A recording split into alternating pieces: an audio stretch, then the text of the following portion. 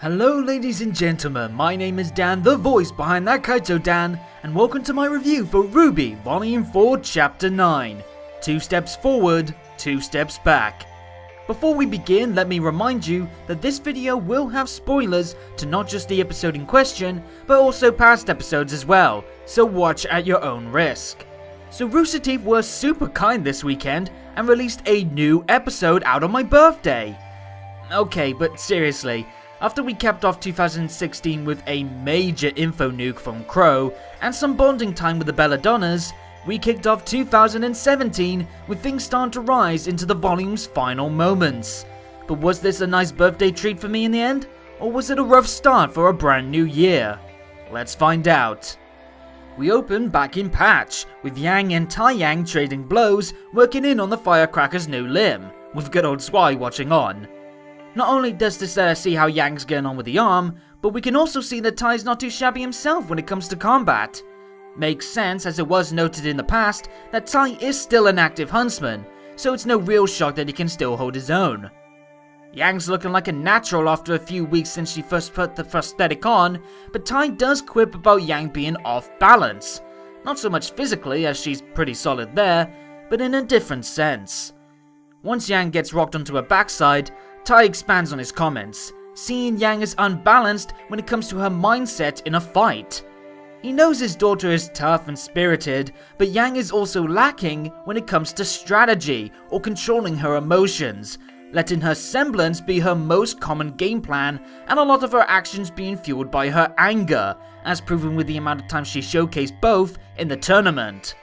Yes, it's a neat skill to have, being able to take damage or use her anger to retaliate even stronger, but what if it doesn't work? What if, like the fight with Neo, Yang can't land the blows and she gets too frustrated to think? Or what if her foe is so strong that it doesn't matter how much she can take or dish out? If Yang's anger rises so much with each failed attempt that it gets out of control, her offense has no rhyme or reason to it. It's just aimless swings with no plan. While her foe can continue to adapt with a clear mind, knowing that they can handle Yang's trump card. This is a lesson that Yang desperately needs, to help break her off from her stubbornness, a trait that Tai feels Yang shares with her mother, Raven. Yep, it seems Tai's finally okay talking about Raven now, accepting Yang's ready for such a topic, and we even hear elements that he actually liked in the mysterious woman. Her strength, her ambition, and her dedication to any goal or cause. It's those traits that Tai loved in Raven, and loves to see was passed on to Yang. But he's not shy in admitting that he is glad that Yang isn't completely like her mother. She is quite the complicated woman, so much so that a lot of her flaws ended up being a key factor in Team Stark and the family being hurt pretty badly. I imagine some of that comes from her dog-eat-dog mindset and her tribe upbringing, and what eventually would lead to her leaving in the end. But it definitely looks like Raven really did a number on those close to her. I seriously hope one day we do see some kind of flashback for Team Stark in their younger days, or during the early times of the family, before things went south, as that definitely sounds like a fascinating and emotionally charged time. Anyway, Yang does have her mother's stubbornness, and in Tai's eyes, he believes both have the issue of trying to force through an issue rather than trying to look at all the options to find a different solution. A charming little demonstration walking around Zwei as his example. Strength isn't everything, and Yang will have to take on board that sometimes the best option isn't just to go charging in guns blazing. That maybe it's best to think first, then punch. The two blondes then opt for one last spar for the day, and we get some cool camera direction and choreography in the process. Good job from the team making this scrap feel quick, strong, and sharp. And much to Tai's joy and ours, Yang seems to have picked up on Tai's advice, as seen when she gets one over on her old man. She's getting her fire back, guys. She's not the only one in training though, as we check in on Weiss's continued attempts to summon the Knight while she's barred from leaving Atlas. She's getting really close, but in comes the little snot Whitley. The new Schnee heir came by to rub in his freedom and new position, but he does get questioned about why he's doing all this in the first place. Why he's thinking he's jealous of his sisters for their huntress abilities, though Whitley denies it. I don't know. Part of me reckons he is jealous, just denying it to not give Weiss any satisfaction of being correct.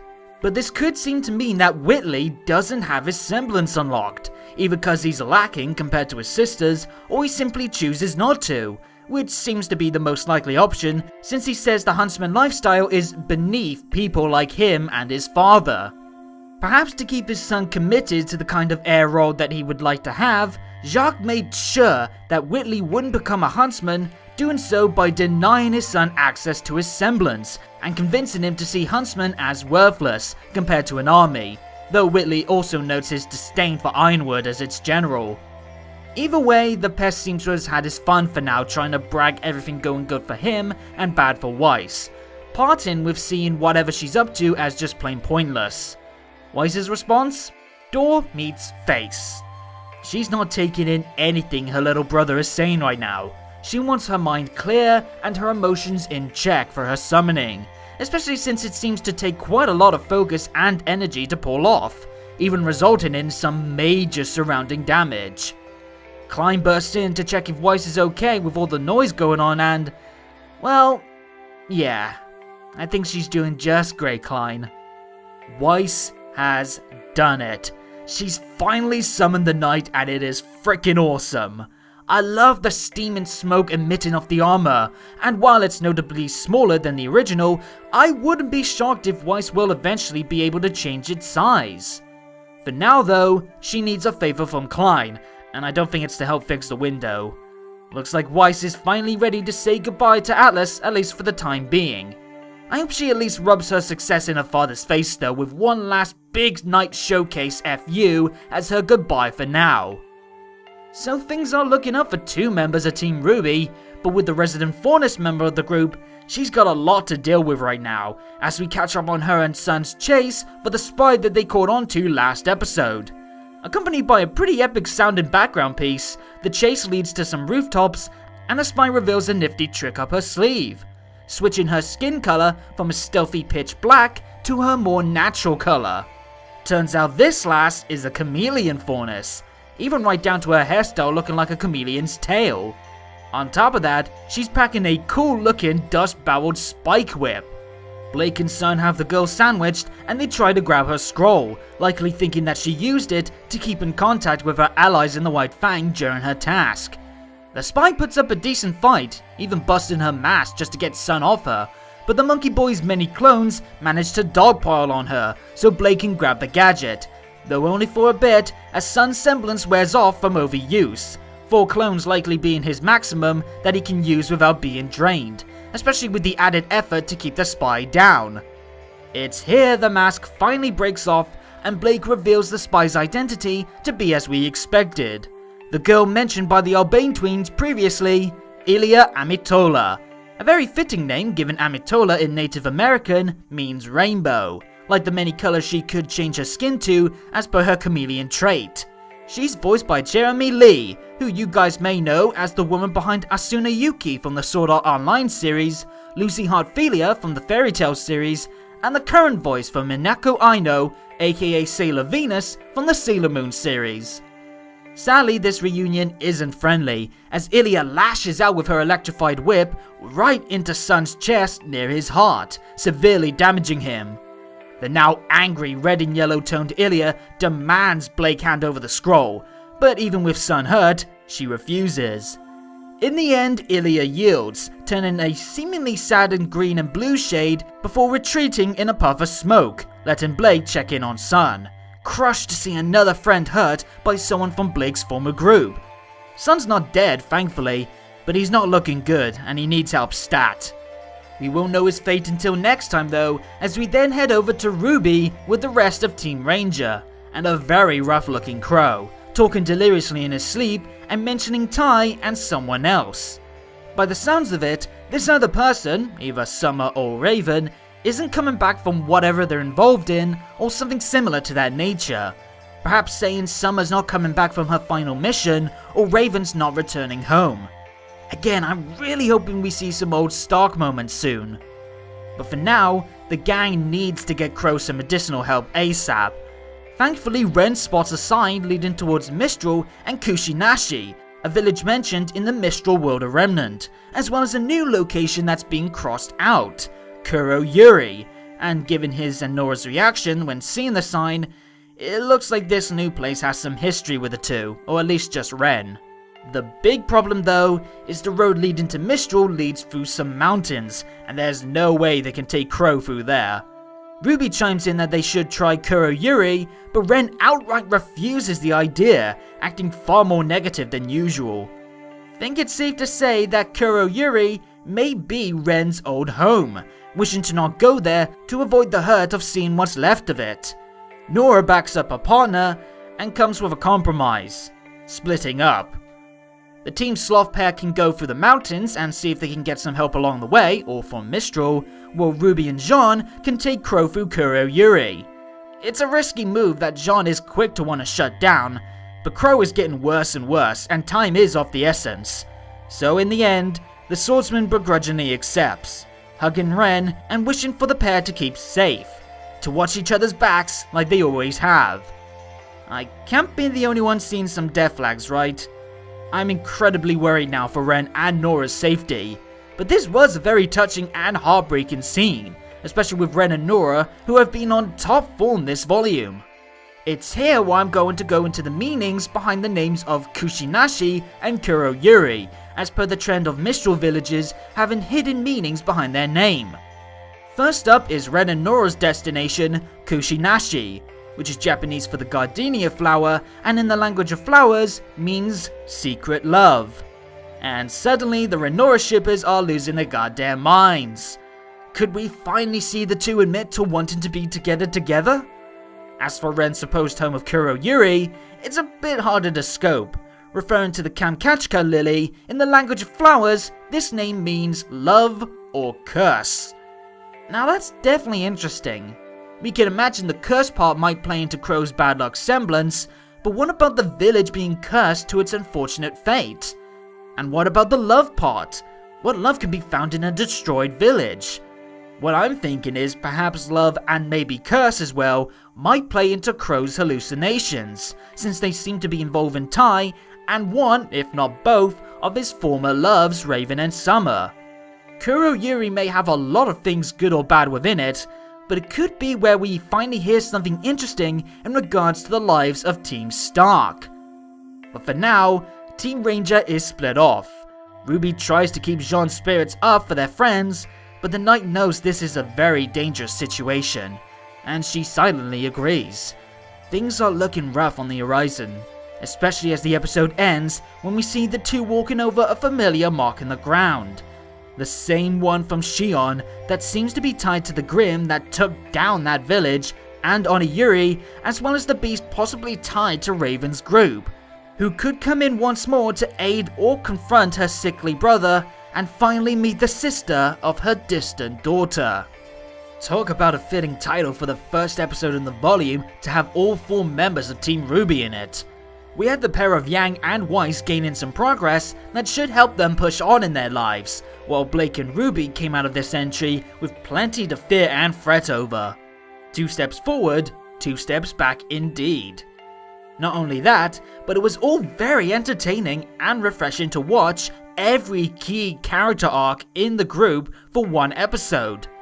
Yang probably had the most simple scene against the others, but it was one that was packed to the brim with some more outstanding emotion from Tai and Yang, and a key landmark for Yang's maturity as both a person and a huntress, looking into her weaknesses in combat and seeing her handle the robot arm fine after some wearing in time, whilst also scoping into what makes her the passionate Spitfire that we all know and love. Obviously, I doubt she's fully recovered yet, as I imagine her PTSD is still affecting her, and we won't know her true emotional state until we finally see her in action, and when she finally clashes again with Adam.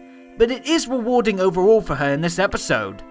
On top of that, we got better insight on the relationship that Tai had with his estranged first love Raven, and how similar Yang is to the mysterious woman, brought out by some of the best acting in the volume from Bernie and Barbara, who definitely felt extremely natural as father and daughter. We even had a pretty cool tussle to go along with the fun. While Yang's arc this volume has been probably the least explored, it's hardly been a weak chain of events, and I thoroughly look forward to more from the blondes back in Patch. Weiss had a pretty basic scene too, since most of it was just her finally achieving the Night Summoning, but it can't be ignored that that is a huge accomplishment for her, even with Whitley's involvement trying to wound her emotionally. It allowed us to see that she can take the body blows now that would have upset her before, especially when it came from her family, and turn it instead into fuel to better herself, to prove her doubters wrong, and to continue her goals to better the Schnee name. Now she has the Knight, I imagine she'll now have Klein form a distraction so she can make her getaway. But of course the question is, where will she go? Perhaps get some support from Ironwood? Or maybe go back to Vale, or even check out Patch to see if Ruby and Yang are there, which of course they aren't. Or maybe she could even find her way to Mantle, the former capital of Atlas. Blake's development with another old face from her White Fang days definitely sets up what looks to be another dramatic time for her to end the volume on, but I do like the difference in her attitude with Ilya compared to how she acted with Adam, looking far more composed than before, but still with a defiance to her former allies' actions. Given the chameleon gal seemed almost sad to see Blake again, I wonder if these two were friends during the Fang days. Blake's departure perhaps hurting Ilya, and now seeing her as an enemy is making things even more painful for the spy. Ilya, by the way, has probably one of my favourite new designs overall for a character introduced in this volume. I love the sleek ninja-like approach to her attire, as well as how the chameleon elements aren't just limited to her skin change ability, but also her hairstyle and the badass extending tongue-like whip that she uses. It's overall a very well crafted character based on design alone, and I cannot wait to see more of her and her relationship with Blake. I don't see Sun dying, mind you, from her attack. At the very least, it may put him out on the shelf for the rest of the volume, and that would lead to Blake being an ally down once Adam finally makes his reappearance. But it was good either way to see Sun being a helpful aid to Blake. The guy's been getting a pretty bad rep this volume, and I think it's a little harsh personally, so seeing him cope well this time out was a welcome sight. And the final scene was another pivotal moment for its characters involved, as well as a nervy cliffhanger to end on.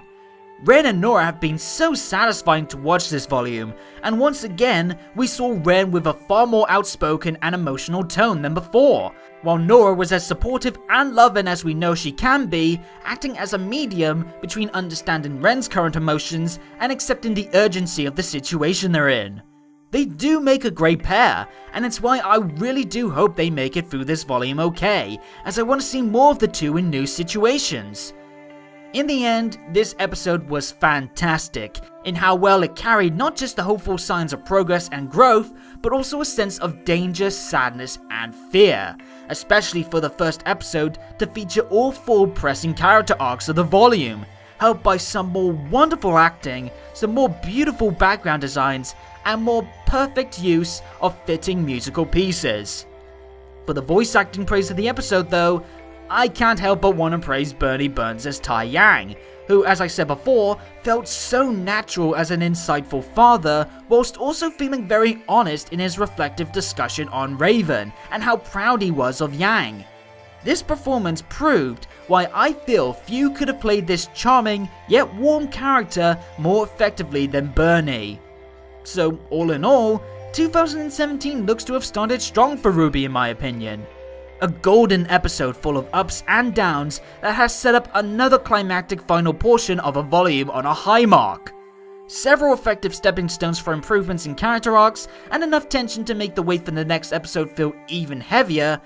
Yeah, I can't deny feeling positive that things will continue to please me for the rest of the year for the show. But that's just my feelings. Be sure to share yours in the comments down below. And at the same time, if you wish to, hit the like and fave buttons, as well as click on the subscribe and bell buttons to make sure you get every new upload as they come out. Be sure to follow me on Twitter too, at ThatKaitoDan, for all updates on future videos, and anything on RWBY, not to mention just anything else I have on my mind. Until next time though, have a good day or good night, and peace out.